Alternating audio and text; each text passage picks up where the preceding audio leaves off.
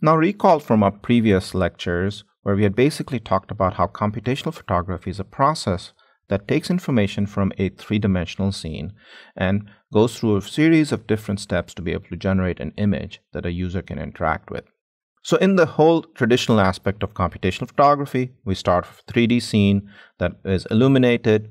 Optics is used to be able to get information from the scene onto a sensor, which converts it into pixels. And we've looked at in detail how image processing techniques can take the pixels for enhancement or even for analysis of images, like finding features that would be then used for various computational photography processes.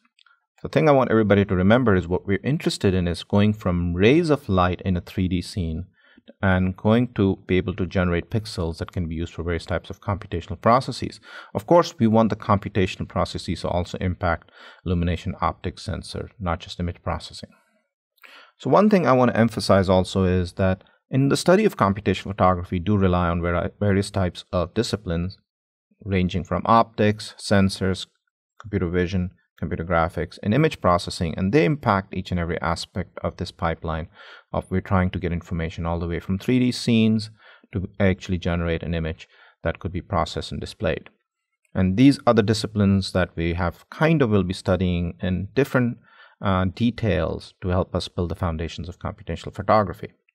We've already looked at image processing to help us extract information from images, but we will be looking at more scene analysis and stuff like that from optics and also from computer vision. And we'll study things like sensors, especially camera sensors, and how light is actually captured.